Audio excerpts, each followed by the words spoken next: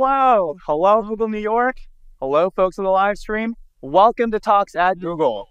My name is Brandon Lee, and I am thrilled to be your moderator for today.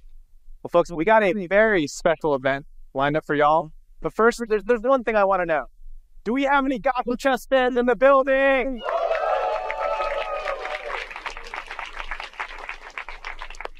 All right, so our guest is returning to Google today to discuss his new book, How to Win at Chess, as well as the recent chess boom, and really the world of chess at large, on and off the 64 squares.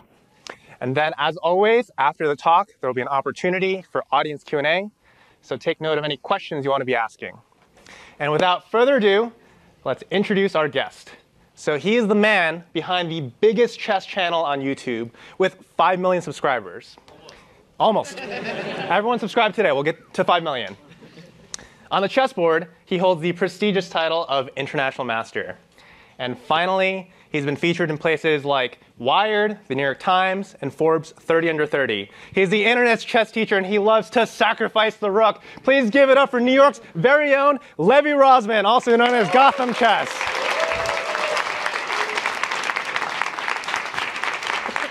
Welcome back to Google. It's your third time here, right?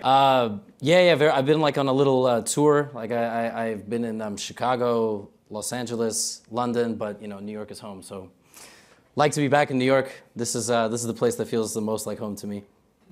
And we're glad to have you. And I gotta say, before finding your channel, I never thought I'd be into watching videos about chess. But you just make chess so fun, and I feel like you really challenge a lot of the preconceived ideas that people have about chess and chess players. Like, you don't have to be a genius to enjoy chess. And also, chess players can be hilarious and charismatic. So Me? You. Oh, thank you. Thanks. You've done really great for the game. And I wanted to just kick us off by asking, you've given a lot of your life to chess, obviously, right? If you had to really break it down, what is it that you love so much about this game? Why has it meant so much to you? Yeah, that's a good question. Probably, I would say, as a kid, there's different phases of why I continued to play. I had such a fascination with the game. As a kid, I think it felt like every single game was a new puzzle. So if you buy a puzzle from a store, even now as an adult, not just as a child, and you solve it, I feel like if you disassemble it and reassemble it, you might be a sociopath. I don't know. Maybe that's if that's the thing people do, then I'm very sorry. But I don't do that. I assemble it once. I watch something once. I do something once. I'm a little bit bored, and I generally don't do it again. But I love chess because every game is a new puzzle. Every game is a new opportunity to challenge yourself, to solve something, figure something out. And I think as an adult, the biggest thing for me that has kept me interested and fascinated is that I win a lot when I play. And beyond that, beyond if I boot up a game, I have a 65% chance of winning it, and winning that game, and then I feel nice about myself. I think it's really special to see the ability and the scope and the scale at which people can play the game, and they don't find it boring, and the stereotypes about it have changed, the stigma has changed, people's perception has changed. It's an ageless game. Young kids, older folks, senior citizens can play it, and that's what motivates me. And then now growing the sport, it's this very unique marriage of creators, business, sponsors, esport, there's every buzzword you can throw together. Chess has a massive potential to grow, and it very well could be kind of the new sport that can develop. It's cool to hear how that love for the game has evolved over time for different reasons, and we're definitely going to get into a lot of the things that you shared about. And we've also seen that you've gotten to be involved in a lot of really cool projects over the past year. Things like chess boxing, you even did chess while you're hooked up to a lie detector, which was really fun. Yeah. Of all the things that you've gotten to do over the past year, what sticks out to you as something that was especially fun and memorable? Oh, I like these questions. Usually you do these things and the questions are things you already, you have answers that you've done before. I think chess boxing was really special because it was so ridiculous. And if you haven't seen that live stream, you gotta go watch it. It was a very nerve-wracking experience for me because I make content, recaps of top tournaments, I sit in my office, I analyze some games, and then I show the key moments. I yell "sacrifice the rook," although that was not intended to become that big of a meme. That was a totally accidental thing. And then that's it. You know, I covered the chess world, I watched the chess games and so on. And when I stepped into a live arena of 10,000 people, I was terrified. I was shocked. You know, there's going to be so many live fans. This is crazy. This is 10,000. How do 500,000 people watch a chess recap? And I was nervous the whole time. And the second the lights went on, I was just in the zone. I had the headphones on. It was just covering the games. You guys might have not even realized the broadcast broke 10 times, and I was in my element. Just they would go to the bird's eye view. I have to break that down now. I have to show people. And what I've discovered over the last few years, and it's probably been from the years past of teaching kids and making the game accessible at such a young age to people, I am able to kind of get into the mind of the viewer and help them understand what's happening, and most importantly, why it's important and why they should care and why they should keep watching. So I think chess boxing was a super unique way to do that. But I would love if we could do a physical 100 type of thing, but for chess. You know, like a knockout, you know, a spectacle and of amateur players, and there's these crazy formats, and that's kind of the next big idea for me, and I just want to keep developing these kind of big projects. You're like one-on-one trying to fight over a chess piece in the middle? Oh, no, not like physical battle, but like elimination style. Hey, we could do that too, though. Like arm wrestling, you gotta, yeah. There's a lot, though. There's a lot you could do, and so many people around the world play chess. So many athletes, celebrities, musicians, kids, adults, teenagers. Like I said, it's really special. Can you quickly explain for folks who don't know what chess boxing is? Yes. Chess boxing is a format where you do, let's say, 10 rounds. And let's say me and you we play chess. So we get 5 minutes each for that chess game. So that would be 10 minutes total. And that first chess round lasts, let's say, 1 minute. So we lose a minute off the clock mutually. We pause the chess game, we put on gloves, and we beat the crap out of each other. So if I'm beating him on the chessboard, he now has, if he's the better fighter, he could knock me out. That's the point of the game. And then the other point of the game is to see how you react in a cerebral activity after doing such crazy physical exertion and potentially taking damage, obviously. I mean, now we're in a world where influencers don't know what to do with themselves, so they just beat each other up like purely, like Creator Clash, and it is nuts. I was at Creator Clash. I was watching like, oh my God, I can feel the savage in me just kind of like, oh yes, like keep hitting each other. But in chess, it's you got both. You can't overexert, and yeah, we kind of crave that type of stuff, and that is chess boxing, and it is a wild one. It is really, and I thought I was gonna fight. I got in the gym. Boxing's a great exercise. Second I got hit in the head, I was like, nope, I'm gonna play chess. Thank you. Self-defense is good. You gotta get on the train sometimes. You know, you gotta. But other than that, no, we're not fighting anybody in a sanctioned bout. You're also bigger than me, so we wouldn't do chess boxing against each other. No, I'm a better chess player, but I feel like, you know, one punch, I'm good. Like I'm happy not to get hit. So you are an author now. You're a YouTuber turned author. I thought the book was really well done. I think, like all your YouTube content, you just have a really great way of understanding the mindset of people at different levels in the game. And I think you make the game really approachable without sacrificing the information, which I think is really great. How did you decide to put out a book?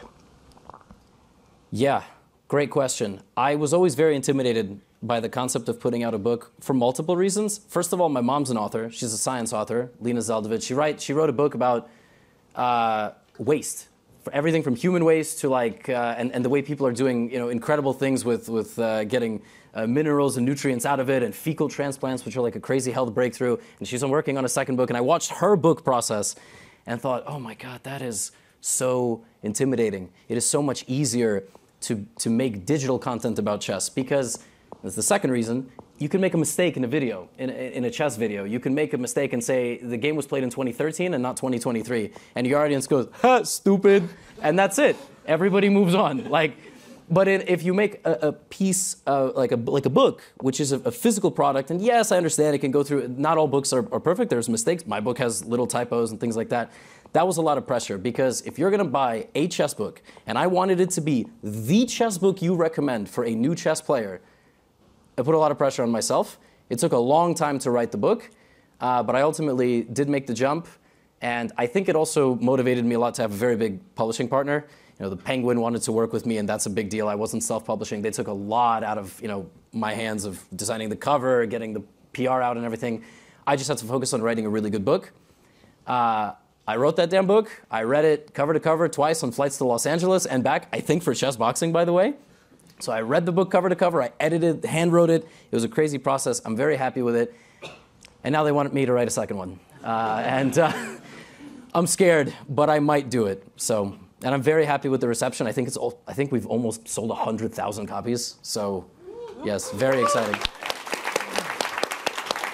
That's a New York Times bestseller.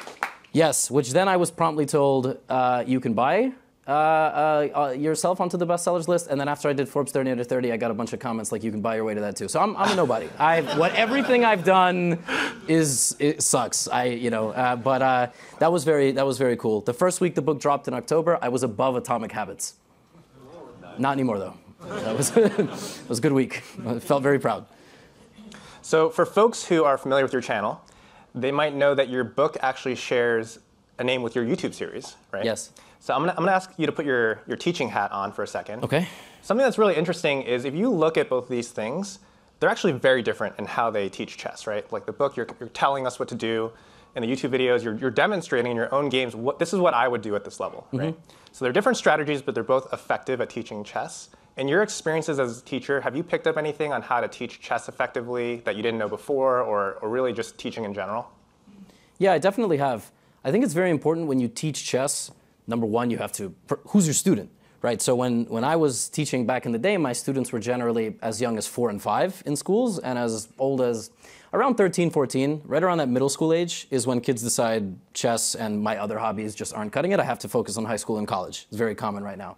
And so obviously I would adjust my lexicon, my delivery, and also my level of intensity of teaching. Because if you teach for 60 minutes straight, kids like, and then what's the use, right? So I would do little bursts of like 10 to 15 minutes. Now let's do a fun activity. Let's demo it. Let's test it. You've got to give kids the opportunity to play. But what I have noticed now that I teach, I also started teaching adults back in the day. Adults are terrible learners. We are such bad learners because we all have egos. We have a real inability to fail. Like because everything we do in life, we can't. Even in school, we couldn't fail a quarter of the time. That's a 75% score. You wouldn't get into any good school, etc. In chess, you fail 45 to 55% of the time. Like, nobody wants to do an activity like that.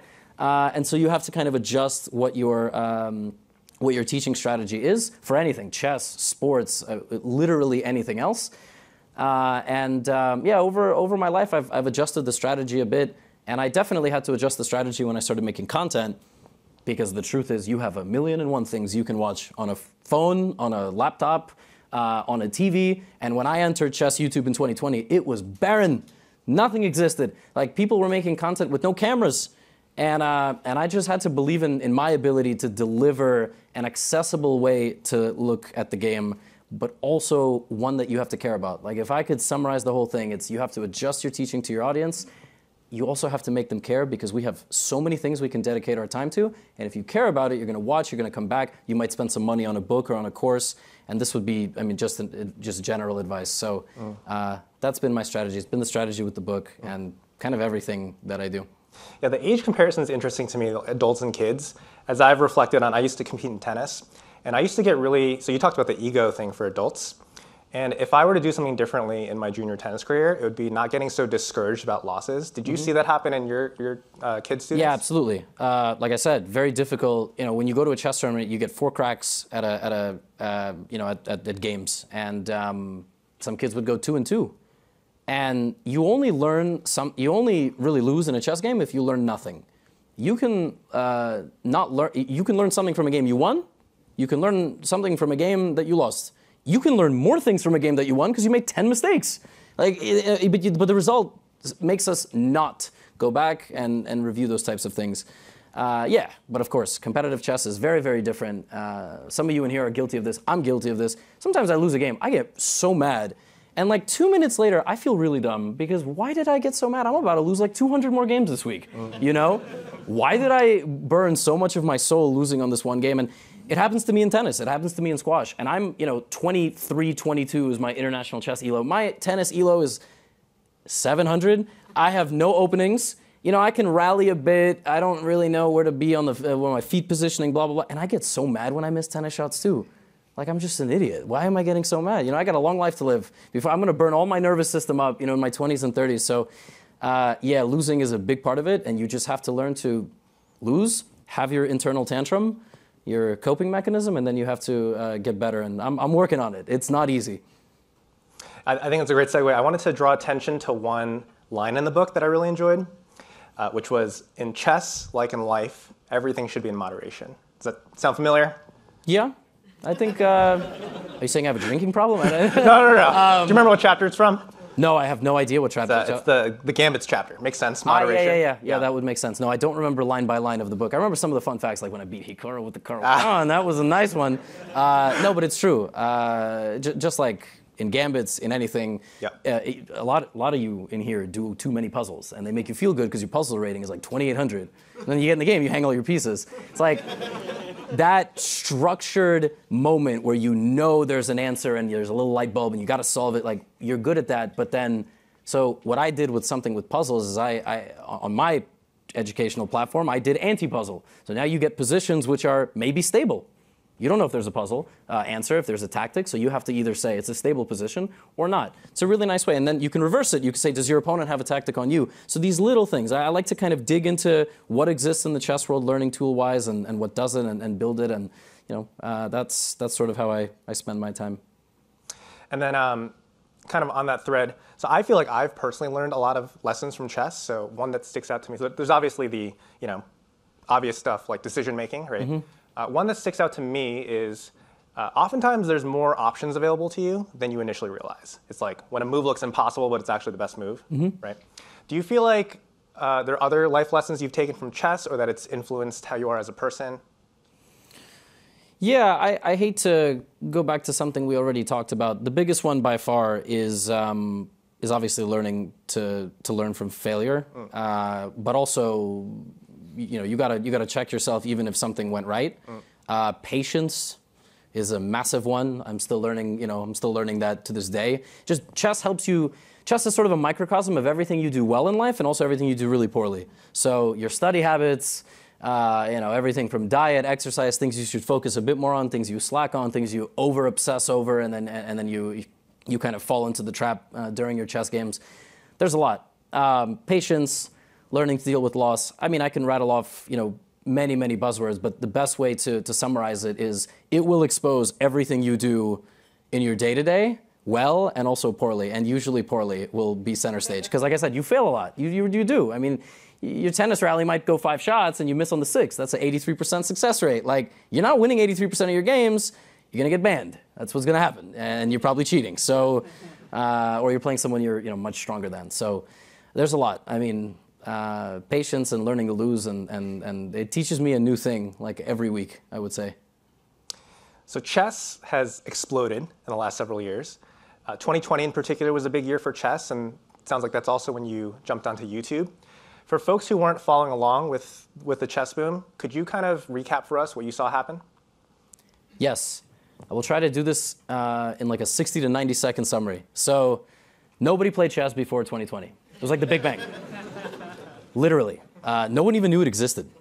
I was bullied my whole life for playing chess. It was just this, nerd activity you did. And it was. I mean, I would visit my grandparents in Brooklyn, and we would stroll. There would be some, ex-Soviet 70-year-olds, and they'd sit there going, "You want to play? Okay, come." And then, that's how I grew up playing chess.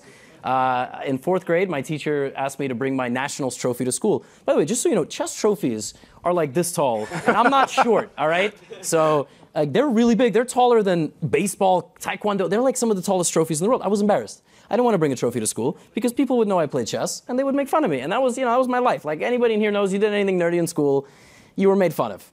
And that can really shape you. That stuff leaves scars.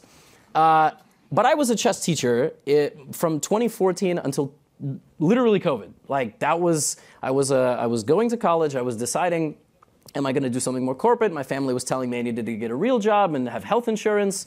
And I was like, I want to be a chess teacher because I really like it. and they pay me cash. So we're going to be a chess teacher. That's what we're going to do.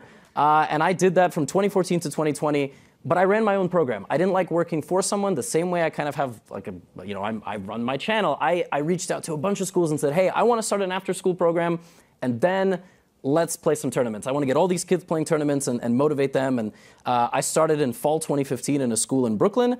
And January, so 4 months later, we won second place in Kindergarten Chess Championship of New York City. I was like, yes, this is everything I wanted. Like, let's get a dynasty going, And 5 years later, I turned that into just some after-school programs and students and teaching the group classes. I was doing camps, and we were running tournaments, and COVID happened. And I remember walking out of a lesson and going, oh, we have like our first COVID case in New York. 2 weeks of a vacation, nice. And then, the world changed. And obviously, I started doing a little bit more of this online stuff. And chess has completely exploded over the last 4 years in 3 distinct points. There was sort of like pre-Queen's Gambit, a little bit of hype, more live streams getting watched. PogChamps was a big thing. That was like you go to the Michelin restaurant, they give you the free dish. And you're like, what is this mushroom tea? I have no idea. Well, whatever, I'm going to pretend like I like it. And then we had Queen's Gambit. And Queen's Gambit, I started noticing the effects of in 2020 in October, because people would watch the trailer and then they would watch How to Play the Queen's Gambit, which I had uploaded 3 months prior, not knowing what Netflix's Queen's Gambit was, because it was just How to Play the Queen's Gambit. So my 48-hour viewing window went from 100K to 1 million. And I was like, what? Chess fans? Okay, we need a game plan. And for a year, basically from 2020 to 2021, I uploaded 2 videos a day of everything. I mean, opening videos, middle game videos, like ladder climbing, climbing the ELO ladder, recaps of major events. And that has been my life for 4 years. I mean, I probably have missed a total of like 10 days when I haven't made a video, and half of those I had COVID. So I really enjoy it. If I have 30 minutes to an hour in a day to talk about something interesting in chess, whether it's my life, something that's happening, some Tyler won, the League of Legends guy is 1900 now, like drama with the cheating devices, like that's what I'm gonna make content on. And unfortunately though, chess kind of relies on these spikes. We have Queen's Gambit, then we have the cheating scandal, Magnus and Hans, $100 million lawsuit, insertable cheating devices or lack thereof. And obviously that was a big meme that never happened, but Elon Musk tweeted about it, so everybody thought it happened. And then there was the short form explosion. So January 2023, that was a massive thing, and it took me a year and a half to go from 1 to 2 million subs, and it took me 40 days to go from 2 to 3. So that was all fueled by short form content. People would watch chess and go, oh, I'm curious. Now I'm going to watch long form. And so chess has this very unique progression of short to long form, which a lot of channels struggle with. A lot of channels, they can put out some crazy prank or stunt or whatever, but no, you're not going to watch a 30-minute video. I see a lot of channels like this that have insane view count, subscriber counts, but their regular content just gets kind of regular viewership. I've really tried to make that pipeline of you're going to get in through a short, and now you have to watch the long. You gotta figure it out. And we're sort of on a downtrend now because nobody's cheated in a while or hasn't, and then nobody sued anybody. Short form naturally kind of goes through its ebbs and flows, but that's why we got to keep developing new things. So those were the 3 big points for us. I just want to say you were the one who went there on the cheating devices. That wasn't me, for the record. Yeah, no lawsuits, please. It did not happen. All right, there was no. Sue him. He said it. No, but that was why. Listen, for a content creator in the chess space, stuff like that is great because people come in and they're going to watch chess videos. They're going to go, wow, this chess world's crazy. I got to learn to play that. I remember doing this 20 years ago, and now I can do it with my kid, or I can do it with my grandchild, or whatever. I can do it with my partner. Like we can play chess. We can Wednesday night at the local bar. We go to a little chess night. So that's that ecosystem now. And I don't care if there's a cheating scandal. More people are going to play chess. Great. So as big as chess has gotten, I know that you're not satisfied with where it's at, right? So you want to see it go further. What's the dream for you, both in the media, but then also like in communities and culture? Yeah. So at the high level, I want the chess ecosystem to resemble tennis. I want the economics to resemble tennis, but with one giant caveat in the fact that tennis has a live audience, chess can't have a live audience. So maybe chess can do things like fan zones. Chess can do other forms of fan activation. That's obviously a very big issue. But chess at the high level is not, the boom of chess is not felt at the high level at all. All their tournaments are the same. They're relatively kind of invitational. They are not fun to watch. They are 6 to 7 hours long. That's why everybody watches my recaps. That is why I am more popular than most top chess players. And that shouldn't be the case. Like, there should not be a tennis YouTuber who's more famous than every tennis player. He or she, they could be famous. Great, they could have millions. They could show you stuff and teach you how to play tennis and all that. But the players are the players. It doesn't exist in chess. We don't have that. I dream of the whole thing to change, for there to be a clear calendar of tournaments that we tune into once or twice a month. We know what we're watching. We know what the stakes are. None of that exists. As we speak, there's like 7 tournaments going on in the world. They all have different stakes. Some are online, some are offline. And in half of them, people are accusing people of cheating. Like, it's a mess.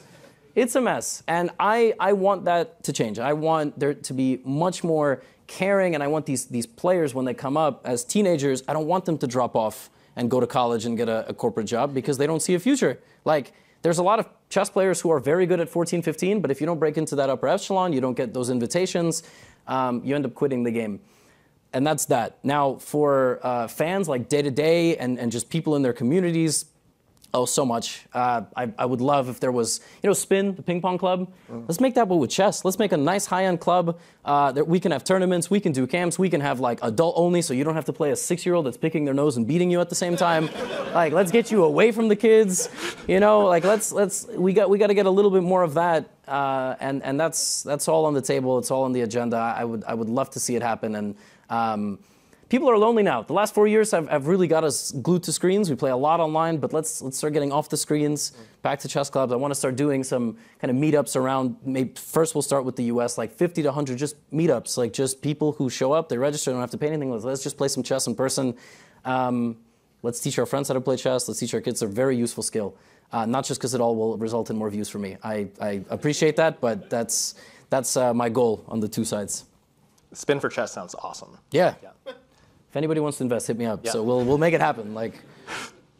So I'm curious. I feel like the perception I have is sometimes the chess world can be a little bit resistant to change. Maybe it's a little bit different with the online scene.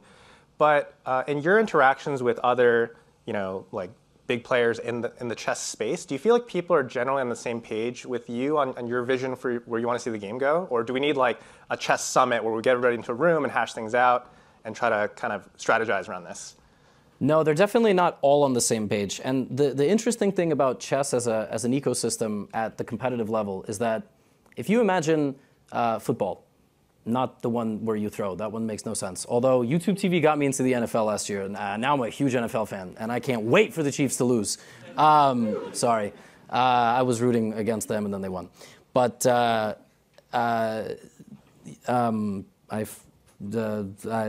question was, I went on the NFL rant, and then We can call it there. No, I'm just kidding. No. So, I was curious what other people in the chess world. Yes. Yeah. Sorry. Other people in the chess world are definitely not aligned. They want the Chiefs to win. No. So we have 2 massive kind of overseeing bodies, right? We have kind of the FIFA, which is FIDE, the international governing body. They do things the way they do things, right? They have a lot of different social programs. It's true. They do chess in schools. They do chess I think they do chess like for old folks in nursing homes. They do chess in prisons, which is actually a massive program. Like, you believe it or not, like it's a really, really big hit. Like, they do a lot of social programs, and they have the World Chess Championship, right? Like the one-on-one match. And that's kind of like the boxing UFC one-on-one thing, where it's not an open format of who can win. It's you have to qualify, you have to win that thing. And that is the ultimate crown. And that's kind of all they got. Like the rest of these tournaments I'm talking about that are happening as we speak right now, there's a tournament now in the Gulf, Sharjah Masters, very, very strong tournament.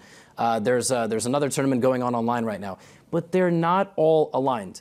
And so the major question of chess, since we don't have any live spectators, is do we really want a 6-hour, is there a future of a 6 to 7 hour product that will make the game marketable and scalable? The answer is no, absolutely, unequivocally no. No chance. Not a single person here is going to watch a 6-hour chess match, like from start to finish. You'll poke in and out. Even the candidates, the most important tournament of the year, I would go walk my dog, and 40 minutes later come home, nobody made a move. You're not getting that shit on TV. I'm telling you, like, it's not going to work. And the problem is, though, when you speed up chess, you're really messing with the integrity and kind of like the accuracy of the game. I know there's a lot of questions now about baseball. They started speeding it up, and I think tennis maybe a little bit, but not on the level of chess. If you give a chess player 25 minutes versus 90 minutes, it's going to be a pretty drastic difference. The level will still be really high, but you're messing with kind of the integrity of the game. And I just interviewed the CEO of the International Chess Federation, and he kind of said, do we really want to teach kids that you want to speed things up to make it more mass, for mass appeal, or do we want to stick to kind of like the roots of the game and the fact that it's cerebral? And he has a point, but it's going to be really difficult to grow the game and get sponsorship. And chess historically has relied on obscure billionaires to come in, give a bunch of money for whatever reason. I have really no idea why they're doing it, and they just support the game. If you go back any amount of tournaments, that's sort of how it works, and that's great. Even the Sinkfield chess event in St. Louis, the entire St. Louis area is now where the Chess Hall of Fame is. That's because of the efforts of one man and his team, Rex Sinkfield. And that's why it's called Sinkfield Cup, and he's done an incredible job. But what if he just never got an interest in chess? I mean, it just wouldn't exist, right? And if you think about these tournaments in the Gulf, there are 3 tournaments back-to-back in the Gulf, and I think they're spending, they must be spending well over $1 million on the conditions. It's incredible, like the prizes, the venue. And why? Like, why are they doing it, right? That's the question, and chess has relied way too long on that, and that's why it's having a problem of growing, and that's why we can't get a watch partner. How does a game which is literally played every game with a clock not have a watch partner? This is the problem, and I'm trying, but I don't run a company. I don't run the International Federation. I'm me. And like, there is a stigma of, I don't want to listen to this YouTuber. What is he, like 20 something? Like, why would I listen to him? We got history. Like, this game has been around for centuries. Nobody's tried to speed it up. Nobody tried to. And historically, attempts at modernizing the game and changing the format have failed. Most notably with Garry Kasparov in the 90s, when he created his whole separate association. And they had Intel as a sponsor. Maybe they were ahead of their time. Maybe now that thing would work out. But yeah, changing the whole thing is a big question mark. And maybe not, but no, not everybody is aligned. It's a very big question. So you've talked a bit about the structure of the chess circuit being an issue. Another one I've heard people like yourself talk about as well is on the viewership side, one of the challenges with chess is you kind of have to understand the game a bit to follow along with it. Have you heard any good ideas about, in broadcasting, how we can, any ideas to make it more approachable? Right. Great question. If you watch chess in a bar, do you know who's winning? If you watch any sport in a bar, do you know who's winning? Like most of them, maybe not darts. Like, I don't know who's winning in darts. I got no idea. But bowling, he have more number than other guy. Like, same with every sport. Team has more number than, and that's the way it works. For poker, it was the whole cards. I really started watching a lot more poker because I didn't know odds, I didn't know probabilities, but I saw jacks. It's a good hand, I think. Not even, by the way. There's like all meta about jacks and queens and whatever. But I would watch and I would go, oh, now the probability is this for this player. Yeah, chess has a lot to grow there. Even when I watch chess broadcasts, I look at the screen and I message production at chess.com going, why is it like that? Dude, if I can't understand it, nobody can understand it. Like, I can barely see that screen. And chess, historically, commentators are always on the screen. Is Mike Breen on the screen all the time in the ESPN games? Like, no other sport has the commentators on the screen the entire match. Only chess. Why are we so narcissistic? Like, get us off the screen, more room for the chessboard and the analysis board. But this problem is there's a live board and the analysis board. How do you merge the two? In tennis, nobody's drawing a complete hypothetical while they're running. So we have difficulties. There is a big learning curve for chess, and if we can solve it, it would be massive. Part of that, Physical 100 pitch, a limited series about amateurs playing, for me was mid-episode, 10 to 20-second cutaways where you just learned something. And now you leave that episode going, wow, I know like 4 things about chess, which is sort of how the book goes. It kind of spoon-feeds you things through and you're like, wait a minute, that was really easy. I thought it was really hard to do that. And that would sort of be my approach, but I'm glad I don't have to design the broadcast. Because it's not easy, and if we need to get it into a marketable format, like 3 hours, it's going to be very tough, but I have hope. Slowly fading, but I have hope. Yeah, I feel like the thing with chess is that a lot of the greatness of the top players happens up here, right? Mm-hmm. And so it's almost kind of like in Marvel with Doctor Strange, like being like, oh, there's only one possibility that works. Yeah. And to appreciate that, you have to kind of Yes. figure and that out. By the way, watch any interview with a player after the match is over. They don't tell you things in generalities. They're not like, yeah, I was really worried he was attacking me here, and then this and this. They're like, yeah, knight takes e4, and then he could have played bishop takes, and at f5, at g6, we can trade the pawns, and there's some weakness. And I'm sitting there going, I don't even remember the game. So this is a completely pointless interview because this is like a therapy session for the player, and no one knows what's happening. And then the interviewer's like, Right, and so what are your impressions of the city you're playing in? Like, it's so, because they just come out, they just want to talk chess. And again, like, if you take that away from them, we're ruining that element of the sport. Like, you're very accurate with that statement, is that it really all happens up here. If there was a way they could do those interviews with a monitor, explain stuff, it'd be better. We still wouldn't understand it. Because they would rattle off 10, they thought for 30 minutes. When Magnus or Hikaru or these guys, they think for 30 minutes, it's like incredible things happen up here, which we will never understand, as much as we pretend that we will. And how do we find the middle ground? It's a big question. I don't know. I saw you did this really interesting format, team chess, where you had a partner and you were actually discussing verbally. You were playing with Hikaru, right? Yeah, it was mostly me making his ideas. He would say, and I would, yeah. But no, that was tough. It would be a little better if our levels were a bit closer. Yeah. Doing one, I think, of one of those. But yes, I did that. Yeah, that seems like an interesting brainstormed solution. I don't know if that will take off more than being a novelty, but do you feel like that's kind of spurred any inspiration for? Stuff like that will never be included in like a official circuit because it's kind of like legalized cheating. When you're just kind of getting advice from a second player, and it is very interesting as a format. I have thought of doing kind of Family Feud style, but with chess. Gordon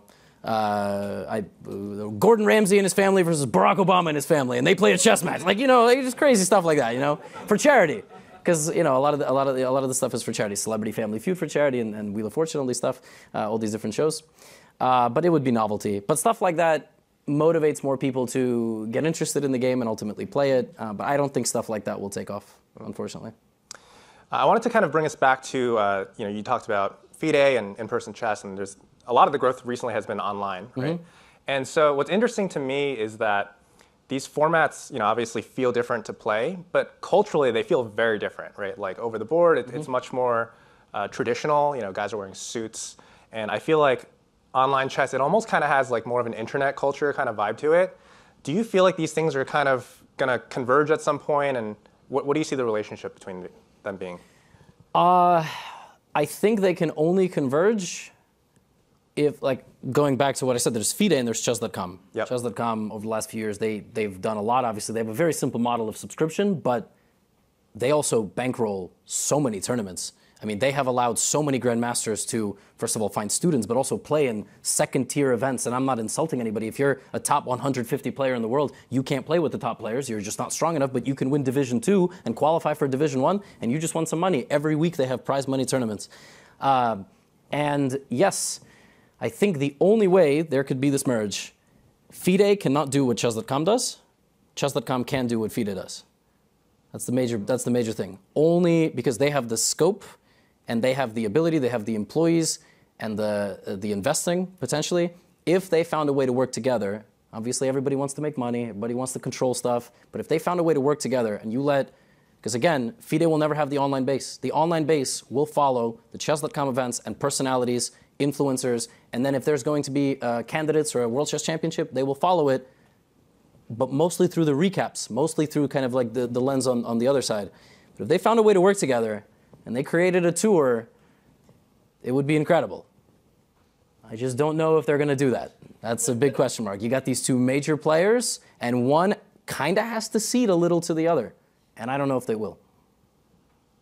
We'll come up to audience questions soon, but last couple for me. So when you're considering the future of something like chess, I feel like a very natural thing to think about is how is the next generation engaging with it, right? And you've obviously worked with a lot of young people, and I think a lot of people have heard like chess is becoming more popular in schools and stuff, but with your kind of insider perspective on this, what have you been seeing on how younger folk are engaging with the game, and does that give you hope for the future?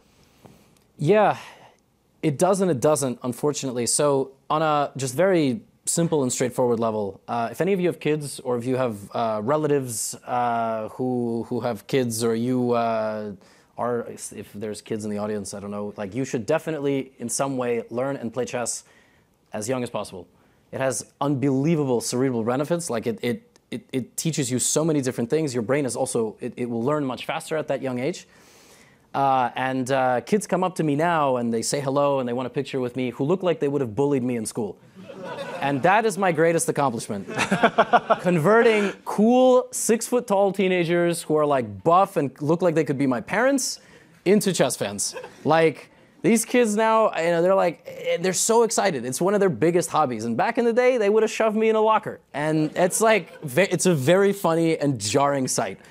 And then you have the kids that are prodigies. You have the kids that are very, very strong and trying to progress and become elite players.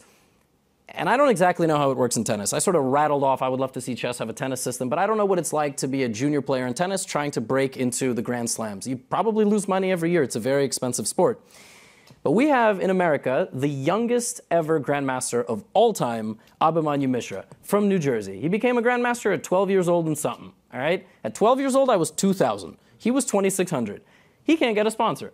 And that's really the problem with chess, is different parts of the world support their kids differently. Like in India, there is a state sponsorship that you can get with companies that literally will bankroll your tournaments. And that is why they have 20 grandmasters under the age of like 25 or something now. It is ridiculous. Like, they are a chess powerhouse. They're trying to bid for, they just had Gukesh win the candidates.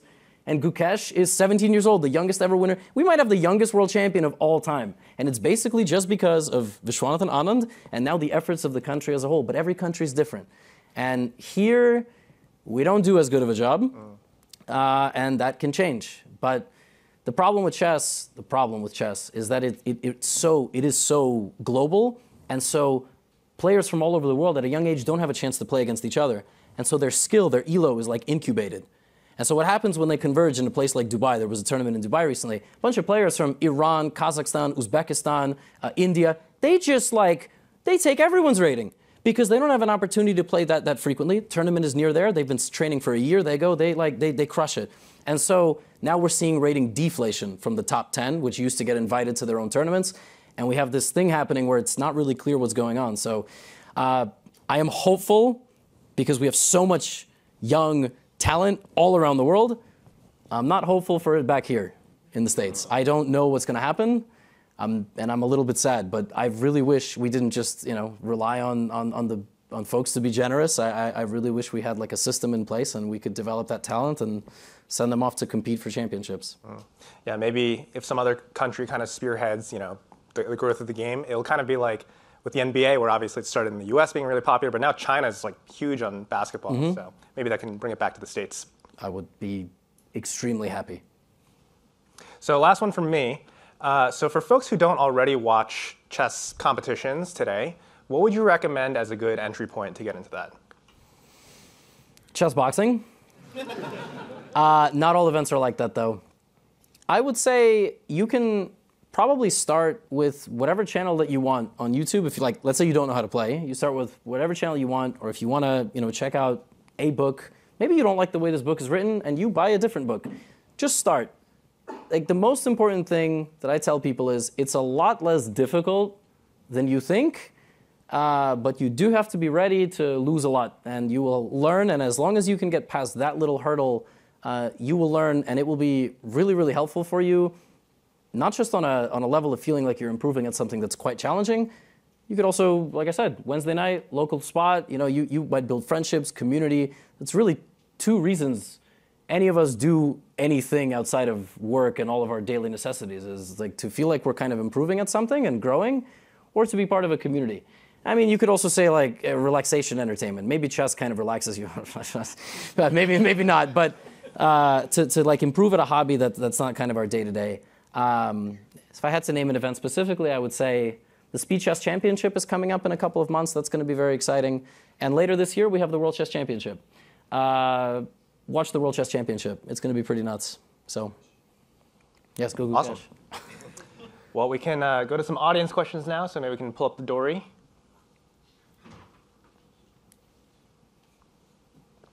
All right, so this is Oh wow! People don't just have to like be brave and get up to the. Oh, we're gonna do some live questions. Oh, okay. As well. Yeah. All right. If you were in charge of the upcoming FIDE World Championship, how would you design it, both in terms of format, time control, how it's structured, covered, presented, commentated, advertised, etc.? Yeah, like I said, I did an interview with the FIDE CEO, and I kind of asked them, like, hey, how come you guys haven't utilized influencers more? I'm going to give you a very painful example. I didn't say it to his face. I felt that was, I'm not a journalist. Journalists are very good at kind of sitting down, asking a very important and pointed question and not being worried at, like, about, I don't have the training for that. I don't have any experience doing that. I really wanted to. I had a lot of really hard-hitting questions. The hard-hitting question I asked them was, why don't you utilize influencers more? I mean, like, look at the views we pull just because people care about us and, like, the way we present chess. And he kind of said, well, in the past, you know, he gave a really good PR answer. I got it. Like, he was really good at it. Like, it made me think that it was a stupid question. And he kind of said, look, we haven't, you know, mutually seen each other's ways of thinking and so on, and we'll do a better job in the future. And specifically for this, like, they even published a budget. Like, they started taking bids for the World Championship, right? Think about how crazy that is. We have to plan the biggest event in chess within 6 months. Like, places plan things 2-3 years in advance, but we don't know who's going to qualify. We have to wait for that tournament to finish before we do this. I would not host the event in India, not because I don't absolutely adore the Indian crowd. I think that would put a lot of pressure on Gukesh. I think playing an event like that in the hometown. Also, it is a little strange to have the challenger have the home field advantage. It is just a little bit like, there was talks of Singapore. Great, let's do it in Singapore.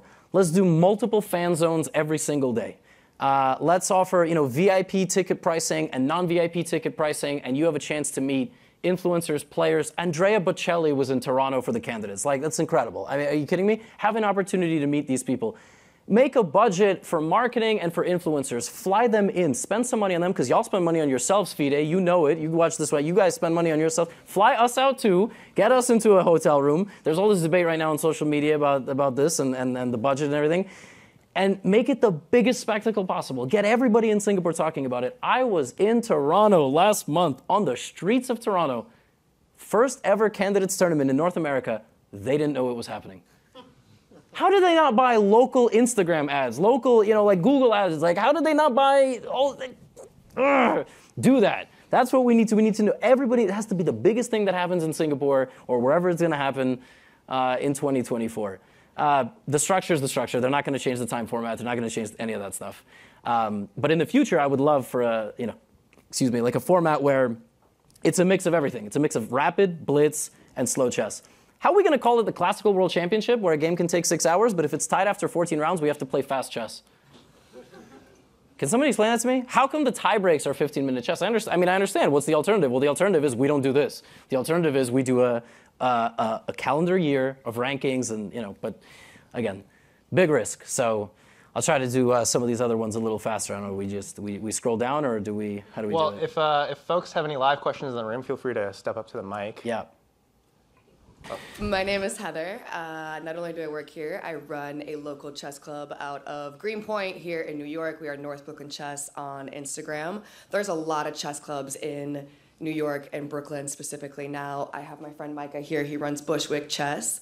We're big fans. My question to you is, especially being someone local, what can the New York City chess community do to either bring us together or bring us on a larger stage? We have partnerships with LeBain. We're popping up at LeBain nightclub to do chess events. Damn. And so, what do you think of that, and what can we do more of and better of for New York City chess culture? Honestly, you're already off to a really good start. I think if there was, I'm serious. Like I think if there's anything, I'm in talks with a kind of better, to potentially create kind of like a better meetup app. Like back in the day, I would just go on Meetup and I would find, I used to be in a group called Basketball for the Vertically Challenged. It was for people to play under 5'11", and I'm like 5'9" and a quarter, so it's in shoes. And so that was the way I would play. The question is ultimately like, and I have to think about this as well. Okay, so let's say more and more people keep coming to these events, and ultimately like they're booked up. And I was invited to one in Astoria as well at the Beer and Cheese on like Ditmars or whatever. And Astoria Chess Club. Yes, Astoria Chess Club, exactly. Wednesday nights. Yes. So but the problem is if you're all on Wednesday nights, then it's tough. We play on Thursday, by the way. Yes, that's so. In Toronto, they literally do Monday, Tuesday, Wednesday, Thursday, Friday. Honestly, like Toronto's a great example. They have their big chess clubs, and you kind of go there once a week. There's a massive tournament that they do on Wednesdays that 100 people sign up for. I went when I was in the candidates. I actually won it, so that was. And then I got in trouble because I posted a picture of myself with the medal, and the flags just so happened to have the colors of like Russia, and people on Twitter went nuts. And I was like, I won a tournament. Please leave me alone. Like I didn't even. And it was like, so. I won the tournament. That was the flex that I was going for there. And it's like 100 people. 100 people show up every Wednesday night, and they play, and it's this incredible thing. I didn't really ask them like what their goal is. Like, they have 200-300 active members all the time. What I will tell you is they helped organize the candidates. Like Toronto chess clubs are the reason the Toronto candidates kind of happened. So the North Star could be all the New York clubs come together, and we have some crazy high-stakes chess events in New York, where so many of you like basically help put it on and work with FIDE or chess.com. That might be like the North Star, because I know that's what they did in Toronto, and I'll do a better job visiting. I like to sit at home with my wife and dog and bring them. So yeah, but there's so much in-person chess at like the kind of club and amateur level, and it's really, really cool. And but Toronto's #1 as far as I've seen. So. The first thing Brooklyn chess clubs have started to do is this Olympiad in the fall, where all of us compete in a team-based format at Brookland, which is, I'm sure you know, the gamer bar, but it is I don't. right. I don't leave the house much. Come on, you need to but anyways, all of the clubs compete together, and it's kind of our first like organized team-based activity in the fall. So we're gonna send you some more information. Yes, about that. I'll stop by. I'll play. I'll win it too. I'll just change the colors of the medal, like, or give me a different trophy or something. So, Thank you, Levy. yes, thank you. Okay. Hey, Levy, thanks for coming. My name is Nick. I run the chess club here in New York. Quick shout out. There's a lot of faces here that I haven't seen at chess club. We play on this floor every Tuesday and Wednesday. And my question for you is, for those of us who have gotten caught up in kind of the chess boom over the past few years and learned a lot of our chess from you and are now maybe looking to take the next step, like what advice you might have for maybe looking to go from like maybe, intermediate to like advanced intermediate level. Oh, you mean like level? Or I thought you meant playing tournaments, or you meant just. Exactly. But yeah, we don't make that easy in the chess world either, finding chess tournaments. Marshall Chess Club is generally the go-to until I build mine. But for now, go to Marshall Chess Club. They have tournaments all the time. They have tournaments every day of the week. Sometimes you play one game every Monday night at 7 p.m. You leave work, you go, you play a game, and then you analyze it, and etc. Or you play 4 games in one night, you get home at midnight. It's whatever your cup of tea is. In terms of chess improvement, I get asked this a lot, like, what do I recommend? It's like a never-ending process of reviewing your own games and figuring out, can I do this by myself? Have I hit kind of a limit? Do I need a coach? What I've learned about myself over the past couple of years is I need personal training. If I leave the gym to myself, I will quit the gym. That is just what happens. So I invested in like a good personal trainer who, and I've made some progress. And now a chess coach, because I'm going back to tournaments, and it's a long, winding road of doing a lot of work, not actually gaining any rating, but getting smarter at the game, and then one day you have a big breakthrough. And I would say that anybody who learns chess as an adult or studies chess as an adult probably has a ceiling of like a reasonable kind of, oh my God, that's an impossible goal of 2,200. And if you cross it, you could get the FIDE master maybe, and maybe international master, but that should be your kind of cutoff. Don't try to go for grandmaster. It ain't happening. I think the oldest person to learn chess at 18 years old and become a grandmaster, like 18 is the cutoff to learn. So, that's what I would say. You might know somebody who is going for grandmaster. Who might that be? Many people, myself. For now, yeah, it's called I call it going for grandmaster. It's mostly like going to a tournament and not losing to an 11-year-old. First, we start with that.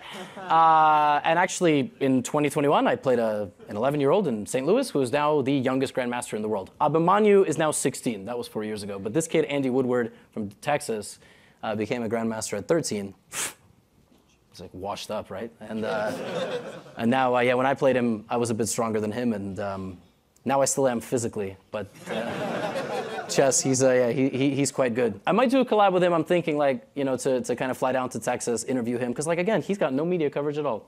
So like we gotta, if I have to be the sports journalist that does that in chess, that'll be what I do. I think we got time for one more. Do we have another live question here?